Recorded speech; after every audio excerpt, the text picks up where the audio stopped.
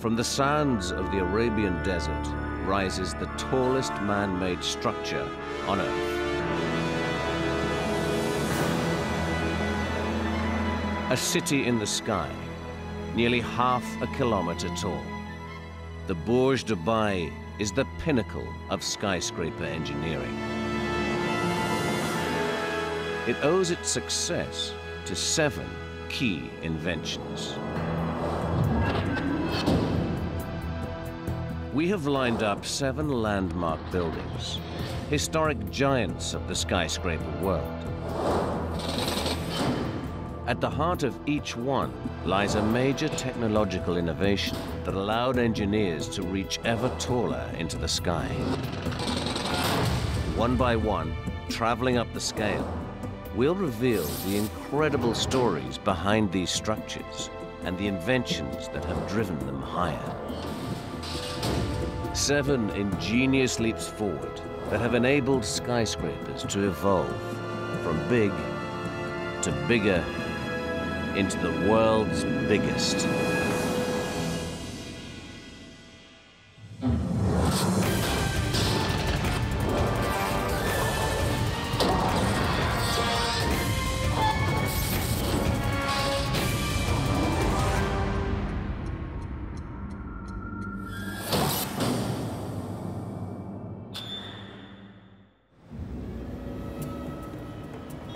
Dubai is the fastest growing city in the world. An army of cranes and laborers work around the clock to turn the city into a place that the whole world will look up to.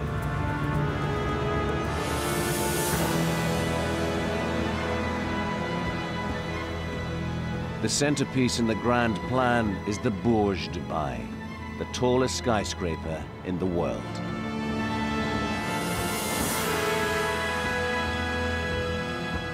It is the ultimate leap in a series of historic engineering breakthroughs.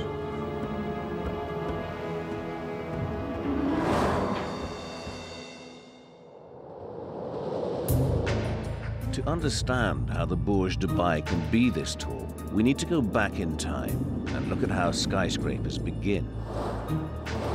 The first breakthrough happens in the 19th century with a building that's only 43 meters tall.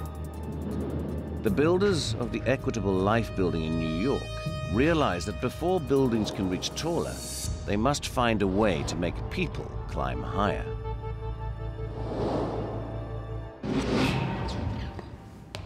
The first big obstacle to skyscrapers is the stair. People weren't willing to walk up lots of flights of stairs. Stairs in old office buildings were long, they were very dark, and people weren't willing to climb stairs more than to the 2nd or the 3rd floor. And if you were a lawyer and you were looking for clients and you were on the 5th floor, you were undoubtedly going to lose clients because they didn't want to come up to your office. By the time you reach the 6th floor, 7th floor, you're incredibly winded. That's it for me. There's an obvious solution to the problem: the elevator.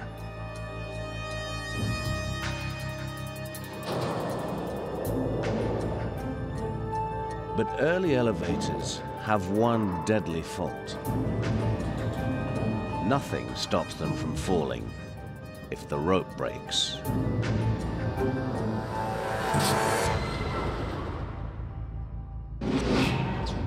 But then a mechanic from Vermont invents a device that can stop a falling elevator almost instantly. In 1854, Elisha Graves Otis demonstrates his invention at the World's Fair in New York. He stands on a platform high up in the air, apparently held only by a rope.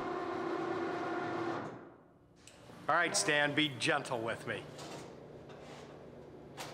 Then Otis tells his gasping audience that the rope is about to be cut. Stan, cut the rope.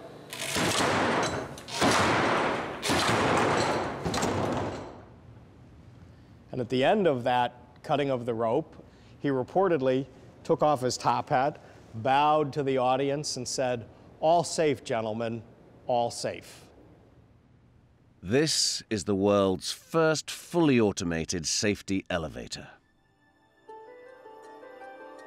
It's a simple yet very clever invention. The critical element, the elevator rope, is secured with a powerful wagon spring mounted on top of the cab. This spring connects to a set of metal prongs on each side of the elevator. The prongs run along guide rails fitted with a row of teeth. When the rope breaks, it triggers a chain of events. The spring relaxes and forces the metal prongs into the teeth, locking the cab in place. This is a true engineering breakthrough, a fact lost on Elisha Otis. He was not a businessman, he was not a marketer, he was a mechanic. He was a tinkerer, and I don't know that he fully recognized the power of this invention. The elevator completely transforms the urban landscape. And it all starts on a busy street corner in downtown New York. This corner was the site of the Equitable Life Assurance Company's headquarters, a building of extraordinary significance because it was the first office building with an elevator, and without an elevator, the skyscraper would be impossible. The building standing here today is the new Equitable Life headquarters.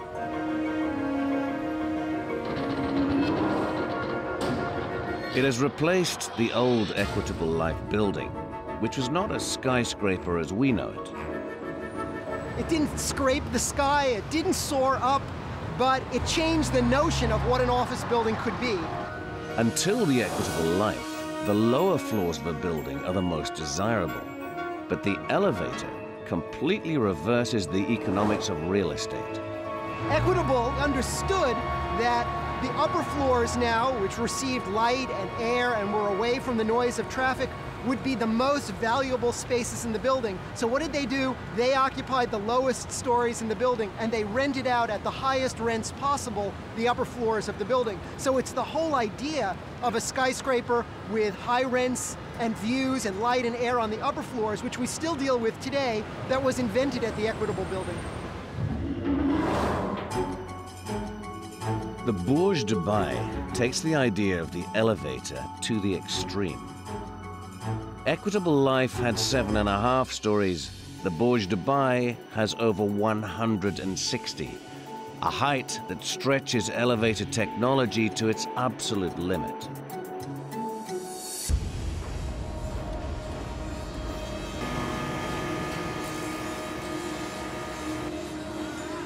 The Burj Dubai will be able to accommodate 35,000 people.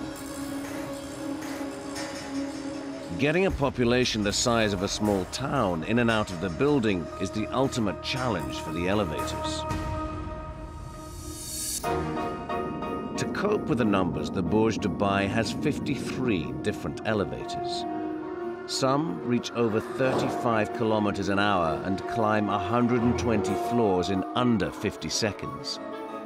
The biggest lifts carry up to 46 passengers.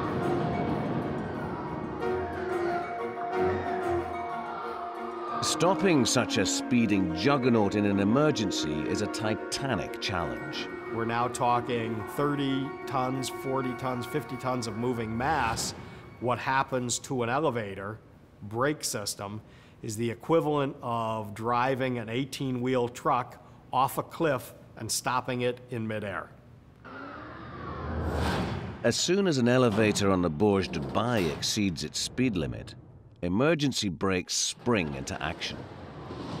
Metal brake shoes bite down on the guide rails and generate enough braking power to stop the elevator within a few meters.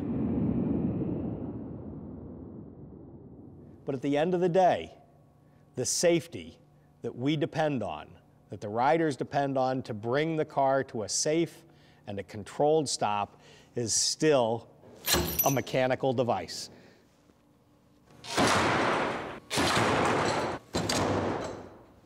All safe, gentlemen, all safe.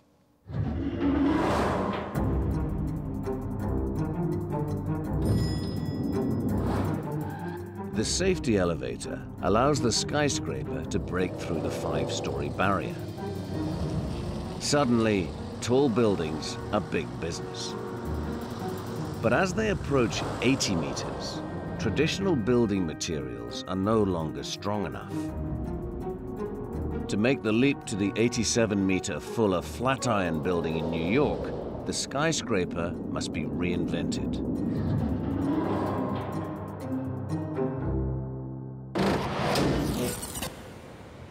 This is the Monadnock building in Chicago, a living fossil in the skyscraper world.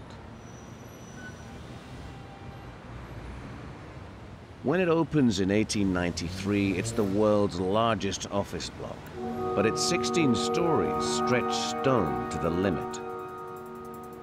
The walls at the bottom must be a whopping 2 meters thick to bear the weight of the Monadnock.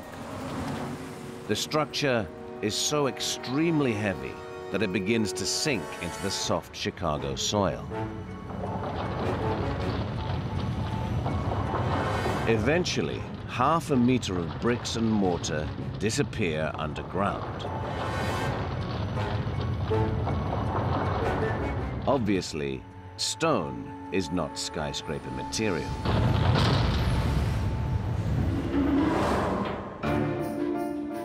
So when the architect of the Monadnock, Daniel Burnham, plans the Fuller building in New York, he's in a bit of a pickle.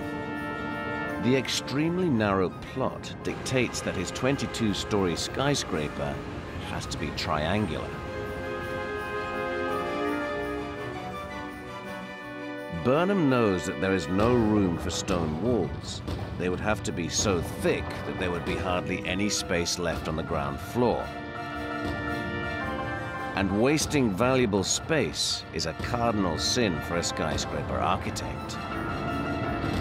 Stone is out of the question.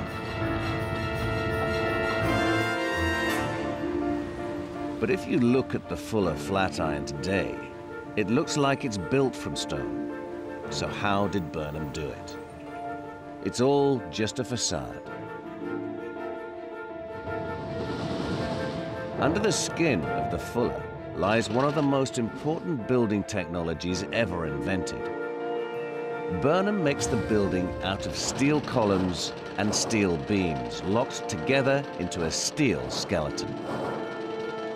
Steel is much stronger than stone, so this skeleton can be thin and light, yet it can support the weight of the whole structure. To keep the weather out, Burnham can simply hang thin masonry walls off the steel frame like curtains. The building is an immediate success. The Flatiron Building was the first skyscraper to become a symbol of New York. It attracted photographers, famous painters painted the building, and it became a symbol at the highest levels of culture. The Flatiron even affects the weather. The shape of the building caused a wind tunnel effect, and men used to hang out at the corner and watch for women's dresses to blow up so that they could get a look at women's ankles. Steel construction truly moves the skyscraper on. This is a new breed of building. Once the steel skeleton frame is perfected, basically you could build hypothetically to any height, and that meant that land values in commercial areas of New York absolutely skyrocketed, because no longer was land valued for an 8 or 10 or 12-story building, which was the most you could build without the steel skeleton frame, but now the sky was literally the limit.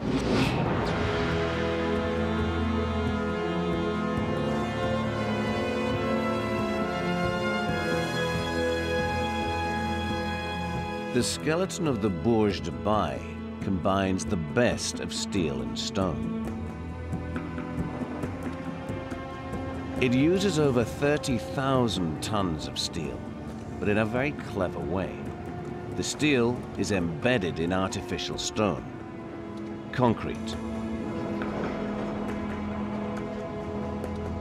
This reinforced concrete backbone will be clad in a high-tech curtain wall of glass and steel. The wall latches onto the Burj Dubai in units of up to 2 stories tall. The panels themselves are rigid, but the joints between them are flexible. If an occupant moves a heavy piece of furniture towards the edge of the skyscraper, the floor will bend and force down the exterior wall. But the flexible joint in between the wall panels absorbs the movement, so the wall as a whole is not damaged. The joints also allow each wall section to expand and contract as the desert sun passes around the skyscraper, heating it up. But the most potent force it must withstand is the desert wind. The curtain wall of the Burj Dubai will cost $100 million. So before it's bolted on, the engineers take prototype sections for a test drive. This is where the rubber meets the road. Yeah. It has to perform, and it has to perform right here. Today, the engineers apply the ultimate test. An aircraft engine simulates a desert storm. We try to put everything that Mother Nature would throw at the building into these tests. If the brackets can't resist the wind loads, you have the prospect of the curtain wall peeling off the whole building. If you erected a curtain wall and you didn't find out how an inherent design flaw, like it leaked or something, until after it was occupied and the first storm came, it's unthinkable.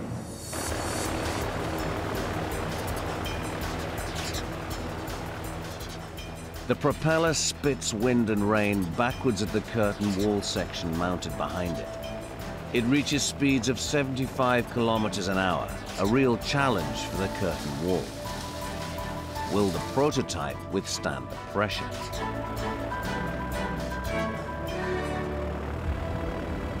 The buffeting and the movement of the water across the surface is finding weaknesses, and if there's any flaws in connections or holes in the curtain wall, the water will seep through. So if you see any water coming through, it's a fail and you know what's happened.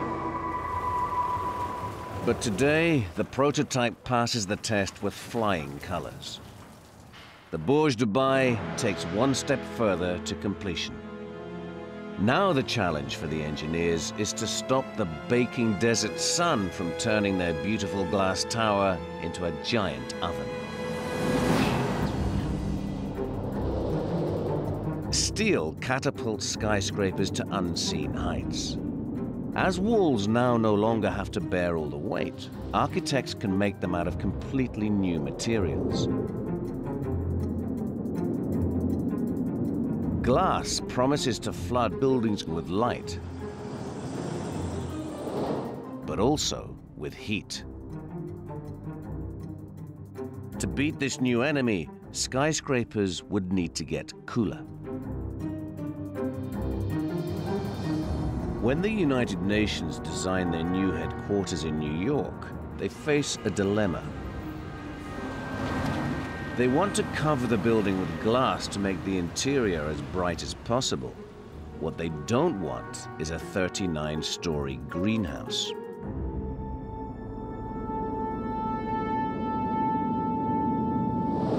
A glass wall would allow a lot of light into the building, but also solar radiation. This would be absorbed by the objects inside. These, in turn, would radiate heat into the surrounding air and warm it up. As the sealed glass windows can't let the hot air escape, things would get uncomfortable very quickly. You would basically be in an oven in the summer, so you need to have artificial cooling in order to make these glass skyscrapers work. An American engineer called Willis Carrier cracks the cooling problem. He invents a machine that can cool and dry hot, moist air by making it wet. First, it injects a fine mist of cold water into a chamber. Next, it sucks hot, soggy air into this cold mist. Seen up close, something remarkable happens. As the hot air hits the surface of the cold water, the air cools down and releases its moisture onto the droplets. So the air is cooled and dried in a single step.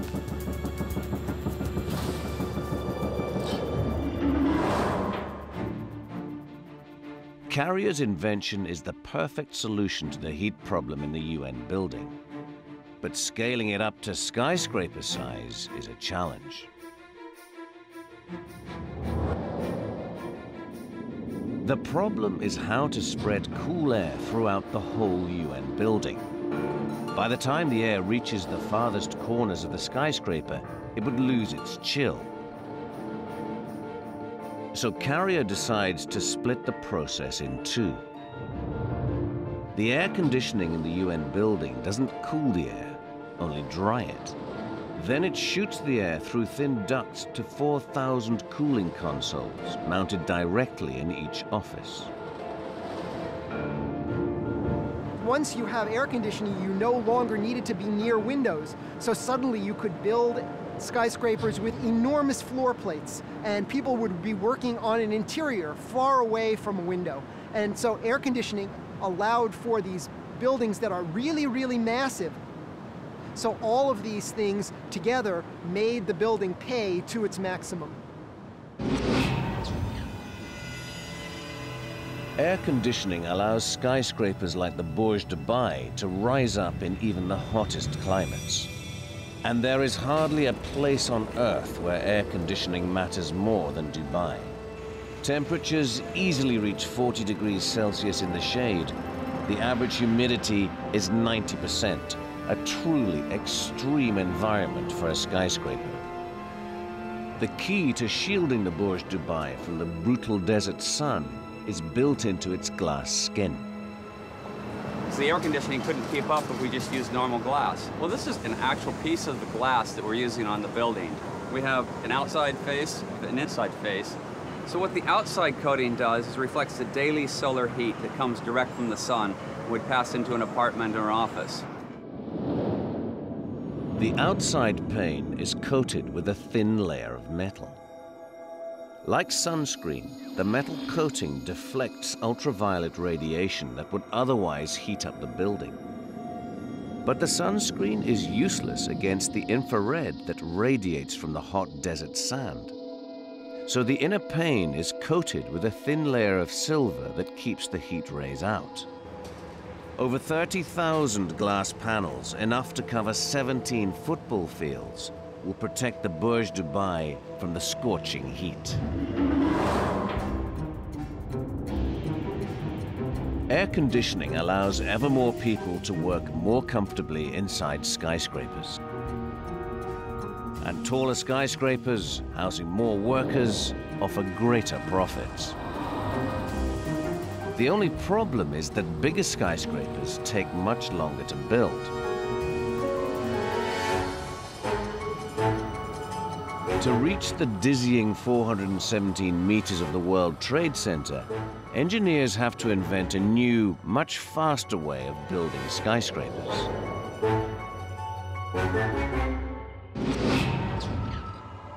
Long before the Twin Towers in New York become the tallest buildings in the world, their developers face a mammoth problem.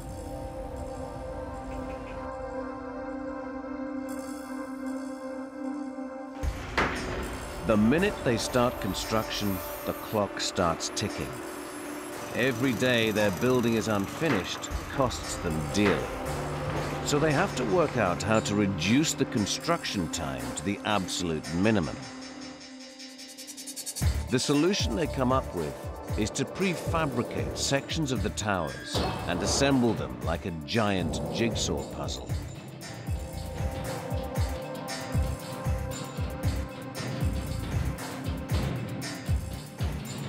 They build the sections off-site and ship them to the tower's construction site precisely when they are needed. The only problem is how to lift the super-heavy 50-ton sections into place quickly enough.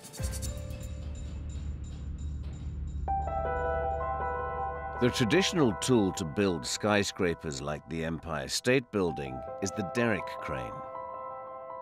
But to get derricks from one floor to the next, they have to be disassembled, carried up, and reassembled, a process that can take 2 days.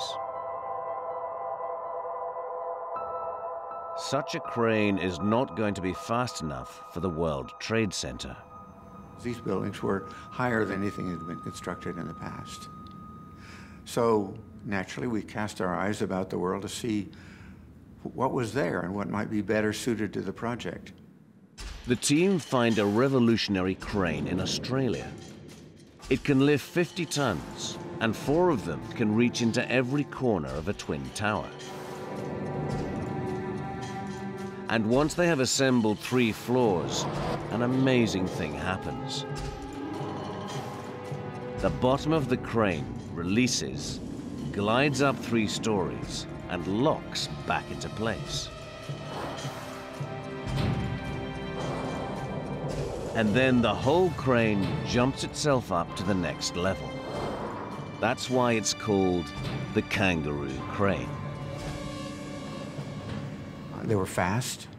Well, they had some defects. They spread a lot of oil around, so it was a constant cleanup operation after them and so forth. But they were fast and quite reliable.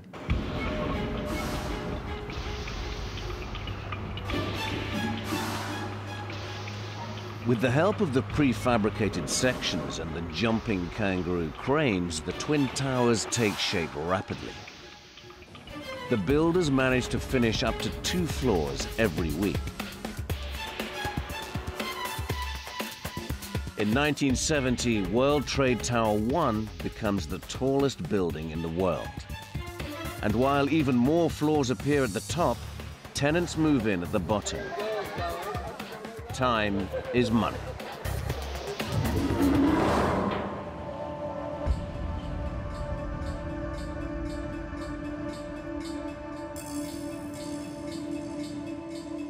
On the Burj Dubai, the kangaroo crane is still the crane of choice.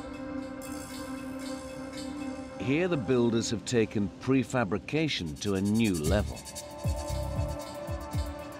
Several years ago, you would have done this building in concrete because you couldn't build it fast enough, because time is very, very expensive commodity, because you're not making your revenue to pay for the building until the building's occupied. But nowadays, concrete buildings like a factory. They're like vertical factory. They kind of jump themselves up the building as you fill it with the concrete, so you can go quite quickly. So they get a floor virtually every 3 days. There's a new floor, a new floor, a new floor. The key to speed is a new technology called jump forming. The process starts at the bottom of the building. Steel workers assemble steel cages that will become the backbone for the floors and walls of the Burj Dubai. The kangaroo cranes hoist the steel cages up and slot them into special molds called jump forms. In goes the concrete. And 12 hours later, when the concrete hardens, the form gets ready for the jump. Hydraulic pistons push the form up, leaving the concrete block behind. It takes only 2 hours for the form to move up to the next level, where the process starts all over again. This way, the Burj Dubai is cast in place, layer by layer, like a giant wedding cake. But delivering concrete to the top of the tower gets more difficult with every floor.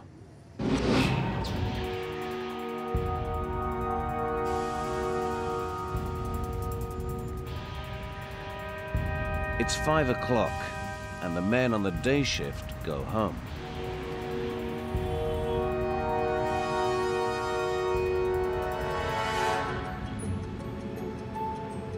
But on the top of the Burj Dubai, the casting crew are waiting for the concrete to arrive. What we're standing on right now will be the 155th floor. So we're going to pour some walls tonight. Below, workers prepare the pumps. They can really only pour concrete at night because in the searing daytime temperatures, the concrete would overheat.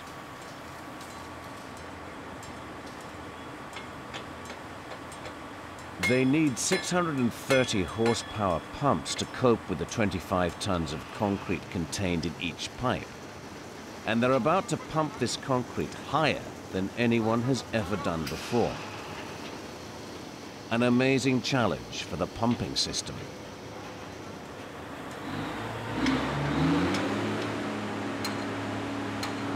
pumping, 570 meters at the moment, which is a world record for a building site. It's a very aggressive environment within the pipe with the high pressures, the aggregates rubbing against the steel. You've got to watch out because you can wear through the steel and the pipes burst. It takes 40 minutes for the concrete to travel up the pipes from the bottom to the 155th floor.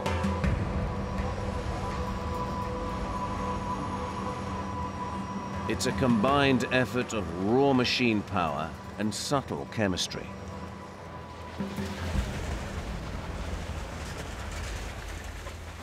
If the concrete is too thin and set slowly, it causes delays. If it's too thick, it may set too soon and block the pipes. That night, it takes until 4 a.m. before the job is finished. Now the concrete and steel skeleton of the Burj Dubai is nearly complete.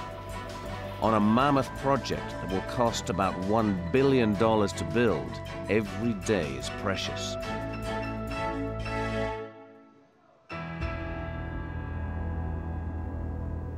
But the system has worked to perfection.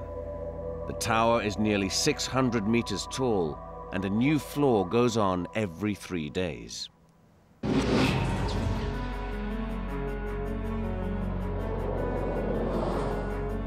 Prefabrication technology allows giant skyscrapers to grow even faster, which makes them even more profitable and desirable. But as skyscrapers soar even higher into the clouds, they become exposed to a new enemy, one that exploits every weakness: the wind. To build the 442-meter Sears Tower in Chicago, the proverbial windy city, engineers must turn the skyscraper inside out.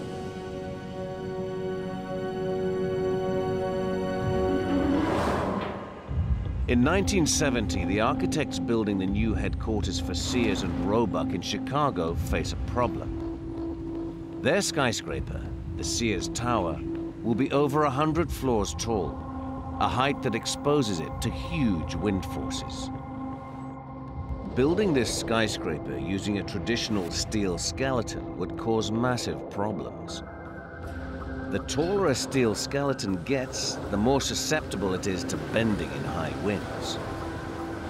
Gusts off Lake Michigan can buffet a skyscraper at up to 80 kilometers an hour. This causes the upper floors to sway, affecting the workers inside. The motion of a tall building is more like the motion of a ship. It creates a kind of seasickness. There's that same sense in a very tall building. So it's necessary to reduce the swaying component down so that people are not sick. The architects of the Sears Tower invent a technology that can beat the wind. They shift the steel framework from the inside of a building to the outside. This so-called exoskeleton makes it very hard for wind to bend the building. In the Sears Tower, 9 such tubes lock together to make the building rock solid.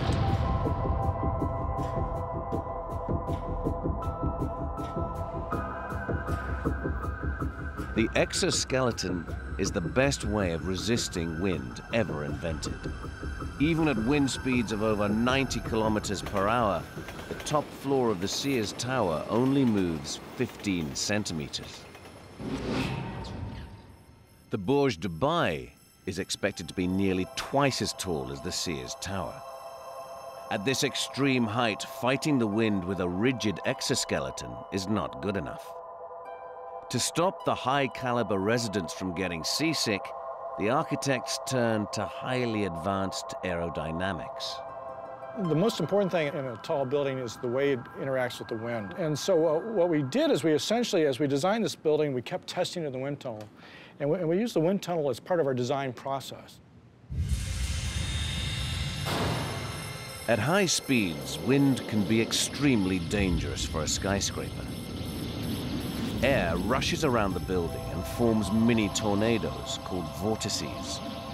These areas of low pressure suck the building sideways, And the taller the building, the more dangerous the vortices become.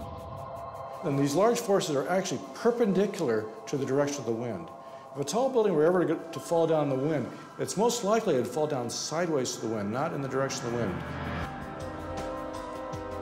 So on the Burj Dubai, rather than fight the wind, Bill and the design team decide to deceive it. They don't make the tower flat and rectangular, but give the Burj Dubai a more unpredictable shape. Each section of the tower is designed to deflect the wind in a different way. This disrupts the power of the vortices and breaks the hold of the wind on the building. As the wind blows across it, it never gets organized because every single portion of the building will shed vortices at a different rate than the rest of the building. And we call this confusing the wind. So we actually, when we design the building, we're actually designing the wind and the way the wind behaves around the building. And it makes a tremendous difference. We would never have been able to go this tall if we had not done that.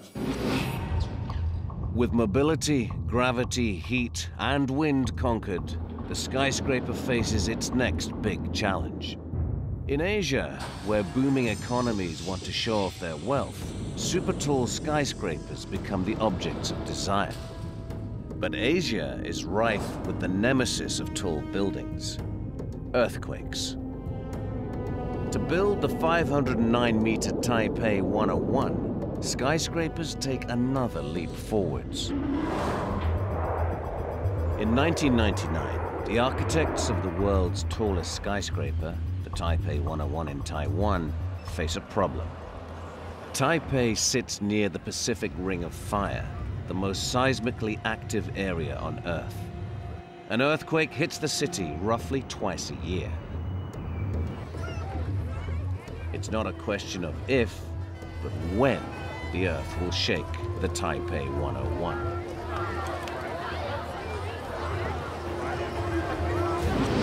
Earthquakes are actually really strong compared to wind. For example, wind loading very rarely will break a large building, but for an earthquake it's actually quite easy to do that. Adam Crew will test a model building on an earthquake simulator. To make it realistic, this model is built with spaghetti. Spaghetti and steel are actually quite similar in the way they behave. You can actually see that it buckles quite nicely. It's a relatively low load, and steel beams behave in very, very similar way. So it models steel really quite well. With the top floor glued in place, the model is ready to face the tremors. Here comes the slowest, the first earthquake. You can see the building really isn't moving very much at all, looks pretty solid. So not really being bothered by this earthquake. There's a bit of a faster earthquake now. Again, a little bit of movement, but the building looks really nice and strong. Even faster. And, oh, and it's gonna go. Looks like the building. If that had been a real building, the floor would have fallen down and all the people would have been killed. So although it looks relatively intact, this is really a catastrophic failure for a building. Adam Crew tests a second model that has elastic bands added to the spaghetti. So here comes the earthquake that smashed the other building. See how well this one does. And you can see it's moving a lot, but it's actually performing really well. The top of the building is actually hardly moving at all. It's literally staying there stationary, and the ground is moving really quite violently underneath it. So slightly bizarrely, by making the building more flexible, you've made the building stronger. To survive in fast and violent quakes, the Taipei 101 needs a dash of elasticity. So the designers make their building rigid where it has to be, but flexible where it can afford to be. At the heart of the Taipei 101, they put 36 rigid steel tubes filled with concrete that give the building strength.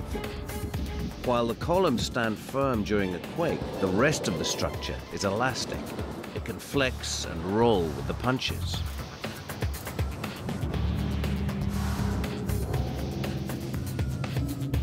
Halfway during the construction, Mother Nature tests this design to the limit. On the 31st of March, 2002, an earthquake hits the Taipei 101.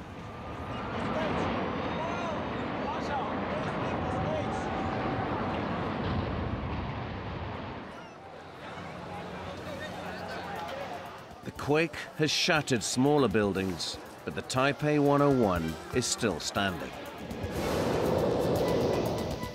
An extra layer of protection had saved the day. The engineers had shielded the building's vulnerable points by making the steel beams next to them thinner. These beams are called the dog bones. They had twisted and stretched like crumple zones in a car, absorbing the energy of the quake and preventing the tower from collapsing.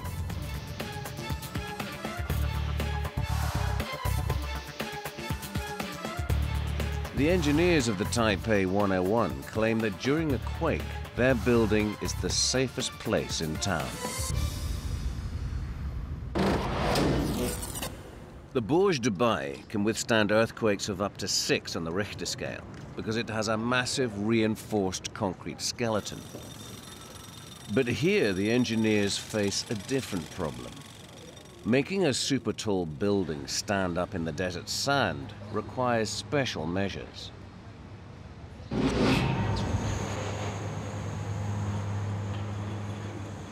At the Burj Dubai, they have rock relatively shallow, but it's very, very poor rock. It's very weak, it's very fractured, and on its own, it can't carry a lot of weight. So they went 50 meters down deep into the rock in order to get enough of a rock to support that structure. 50 meters at the Burj was really at the limit of what rotary drilling equipment probably could do in that area. Drilling into the rock in Dubai may be hard, but it's when you pull your drill out that the real trouble starts. The rock under the Burj Dubai is fragile and saturated with groundwater. Any big hole will cave in immediately.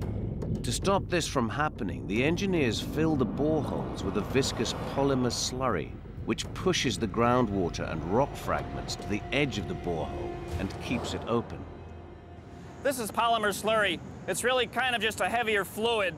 The polymer is kind of a space-age material, and what it does is it makes very long molecules or chains so that when you add it to the water, it kind of makes very long tendrils that come out. That viscosity helps to keep the excavation from caving in. The secret name for the contractors on site is basically to call it snot. The syrupy polymer is denser than water, but lighter than concrete. The concrete displaces the slurry and eventually hardens to form a foundation pile. 200 of these piles work together to stop 500,000 tons of real estate from sinking into the ground. The building so far has gone down around 30 millimeters, which is slightly more than an inch. It's about the thickness of my thumb, which is a very small number for a building of this size.